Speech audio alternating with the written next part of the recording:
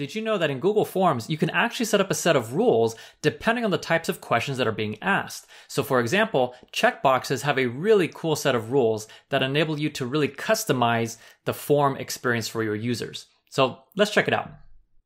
So as you can see, we have our form, which is called Create Your Virtual Pizza. And there's only 3 questions on this form, just to kind of show what I'm talking about here. So one of them is select at least 3 toppings for your pizza. So we have pepperoni, mushroom, etc. And the next question is select up to 2 sides. And the last one is choose 1 drink. So if you're familiar with Google Forms, I mean, so these are just check boxes, but you know, the instructions say select at least, which means, I mean, if I leave it at 2, I'm not getting any kind of message that says, hey, you need to actually read the instructions and you need to select at least 3 toppings. The same thing for the second question. This one says select up to 2 sides, but there's nothing preventing me from selecting all 3 or more than 2. And then finally, the last one is choose 1 drink, but there's nothing preventing me from selecting all 5 drinks. So here's actually what we can do in Google Forms, specifically with checkboxes, and it goes back to the types of rules that you can use. So let me go back to my form. And so I have my form here. And so this one says select at least 3 toppings for your pizza. So what I can do is go down here to where the 3 dots are. I guess depending on who you talk to, there's different names for these guys.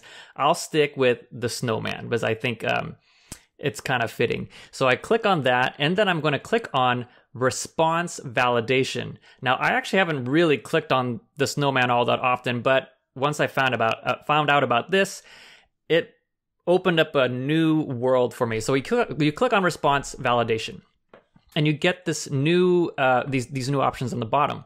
So our form says select at least 3 toppings. So if you click on here, there is a select at least, there's a select at most, and there's a select exactly.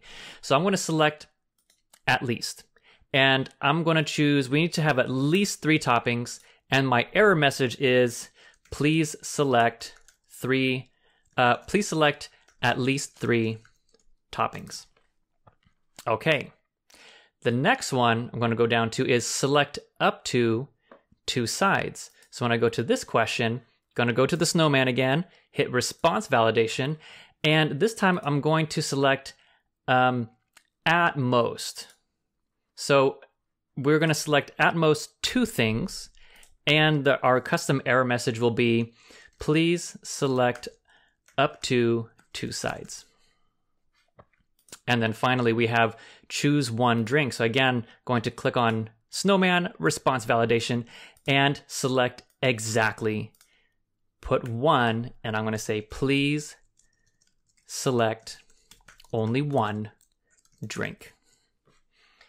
Now, when I go and hit send, just to kind of preview what my form looks like, I'll just paste it in there. So now it'll say, this one says select at least 3 toppings for your pizza. So I click on this. Now, if you look down the bottom now, I actually get error messages. I can't just leave it at 1 because it'll say, please select at least 3 toppings. So until I select 3 toppings, that's when the message goes away. If I select a 4th topping, well, that's okay too, because it's still within the parameters, right? It's select at least 3. So if I have less than 3, then the message comes up. So I need to select at least 3 toppings. This one says select up to, second question, select up to 2 sides. Well, I can either choose salad, maybe some fries, but if I select any more than that, anything more than 2, it says please select up to 2 sides. So I have to keep it as 2. And then finally, choose your drink. Choose 1 drink. Well, I want Pepsi and I want Coke, and wait a second, I got this message again, please select only 1 drink. So these rules are really neat because they can really guide your user to how you want them to interact with the form. But that's how you can use rules, and how you can use rules specifically with checkboxes in Google Forms to really customize your user experience. Thanks for watching, and Please subscribe if you liked what you saw. Hit the notification bell if you want to know or get reminded when any other new videos pop out. But other than that, that's how you do that. And I look forward to seeing you guys next time.